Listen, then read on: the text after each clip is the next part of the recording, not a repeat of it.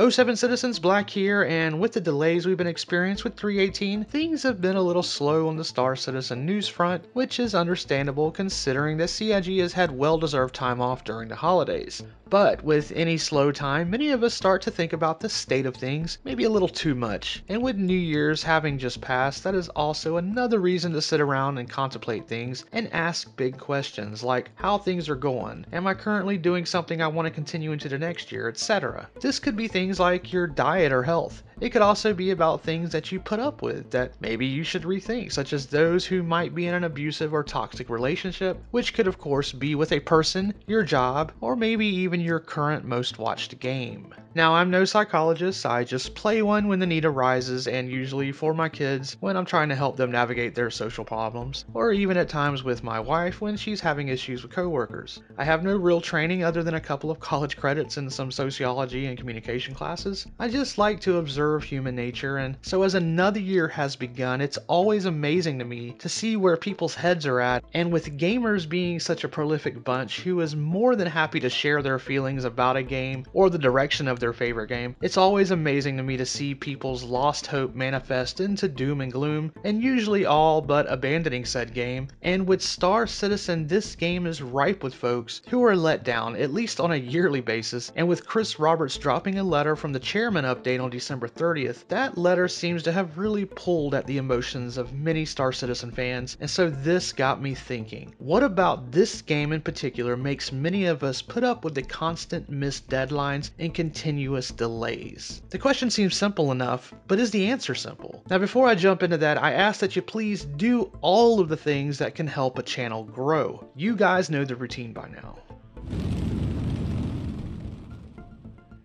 Now, there are many psychological diagnoses that a professional could impart onto any number of gamers, ranging from social anxiety to withdrawal or issues with tolerating others. This is not that kind of video that will discuss mental health and gaming. Now, if you or someone you care about has a game-related mental health issue, I'd advise you to research some symptoms and seek professional help. Again, that is not me, so please do not seek out my help if you're looking for professional help. I'm just your typical armchair expert when it comes to discussing such topics. Now, with that said, there is one psychological element that could be at play here with players who stick around and support a game even though they basically have broken any sort of trust when it comes to meeting deadlines, feature goals, and expectations, and that is called belief perseverance. So basically what belief perseverance is when people come to believe in something so much that even when faced with overwhelming proof against this belief, they'll continue to believe it. Now, an example non-gaming related would be that someone denies smoking can cause cancer, despite overwhelming scientific proof showing that it does. It could be more social and stereotypical, such as believing that white people can't dance or all Asians are great at math and science. It could be more narrow focused, such as believing that your boyfriend who has cheated 3 times is not currently cheating on you, despite the fact that he has been home late every night this week. Now, if you want an example of belief perseverance within Star Citizen, just go into Reddit or Twitter, and there you're likely to encounter many examples of belief perseverance, especially in replies to the letter from the chairman. You'll have examples on both sides, from those who believe that the game is a scam, and then those who overlook the constant delays and swear that Pyro will make it into the 4th quarter this year, and thus giving belief perseverance toward Chris Roberts' ability to accurately predict timelines. Psst, he usually misses every one.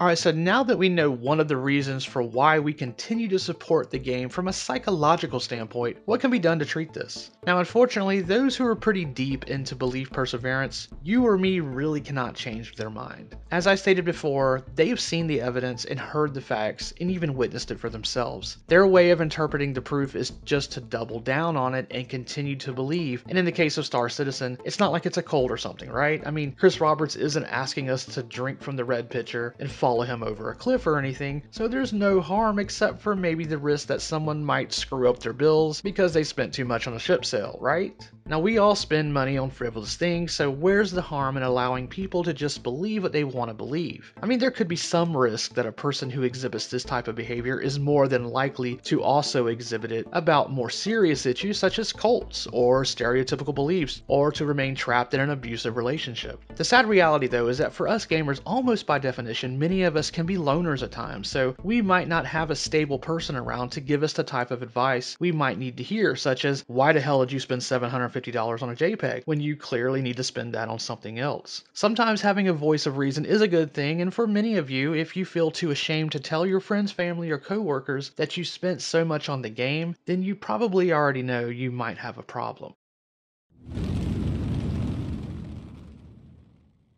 This video is about answering the question, what makes us put up with the delays, right? Well, money ties directly into that. Now, when someone spends a certain amount of money, that to them feels like it gives them more of a right to care about or feel owed from the game. Then I think that also shifts their expectations and how much they have bought into the belief perseverance, and will also usually shift how many broken promises they will accept. What's a lot of money to you? Is it $60, which is what the standard game has costed for years now, or is it more? Is it $100? Or maybe $500? Did hitting that $1,000 concierge do it for you? Was that the amount that made you go from passively caring to this being something you might obsess over to the point to where you now need this game to come out? And if for some reason it did not, you would feel a deep sense of loss, which might also trigger more serious mental health issues. The more you as a player / investor feel you're owed, the more you will likely put up with more delays. You might not like it, but you'll put up with them just the same, and usually with little resistance.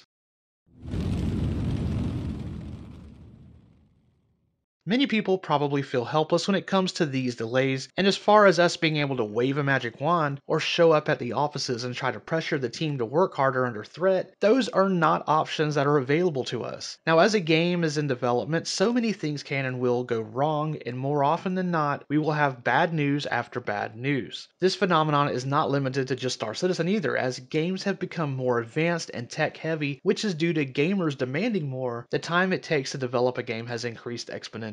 For true open world games, especially those set in a multiplayer live service world, you should not expect anything less than 10 years, and I honestly think it's probably closer to 12 to 15 going forward from start to finish. Star Citizen is definitely on this path and will continue to be further developed even after it gets into some sort of release state. All we as players can do is to try to make sure that we hold the devs as accountable as we can for the things that they have said they will do, which made us fork over our money. CIG needs to be asked constantly about the things that are missing that people paid for, but yet have not seen in the game, such as some of the bigger concept ships that are still missing, and of course, the multi-system of planets we've been waiting for to travel to. Chris Roberts said that they are attempting something on a scale that has never been done before, and some of that's kind of true if not hyperbole. Having servers that can do what he wants them to do with server meshing is something that some games have done to some degree or another, so it's not all completely outside the realm of possibility, but what needs to happen is more transparency and just better judgment calls with delivery dates. Chris Roberts tried to Babe Ruth shot call server meshing last summer, saying we should see it first or second quarter of 2023, and now 6 months later it's moved up to fourth quarter 2023, and I think it's still way too early to even call that accurately, and in my mind it's probably going to be 2024 at some point. With how crappy his time estimates are, it's a miracle that the game has any backers, even those who exhibit belief perseverance, but ultimately our belief does not persist because of anything he says or does, but what we experience within the game when things go right, because the one thing that is true is that there is nothing else like it anywhere, and those of us who log in and get dumbfounded by the scope of what's being attempted is the real reason why we put up with the constant delays and blown deadlines.